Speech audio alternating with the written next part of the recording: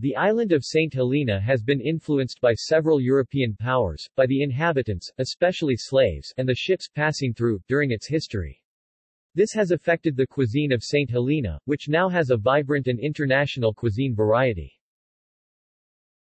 Popular dishes. Popular dishes on the island include traditional British Sunday roast, curry and rice, black pudding, pumpkin stew, spicy fish cakes and PLO.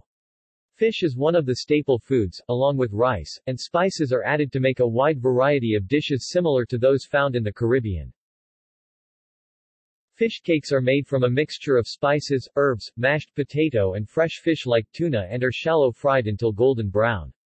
PLO is a versatile one-pot dish made by combing a spiced curried rice with meat or fish. It can also be made without curry and just vegetables, known locally as white PLO.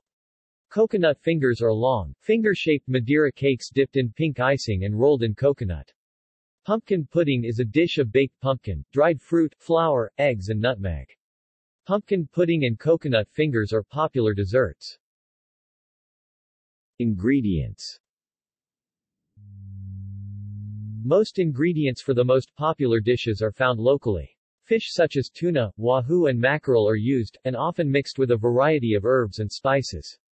Curries are made from meat or fish, and are served piping hot with a large amount of spice and often no vegetables at all. Fruit and vegetables are mostly locally grown, such as pumpkin, yams and banana. Local drinks.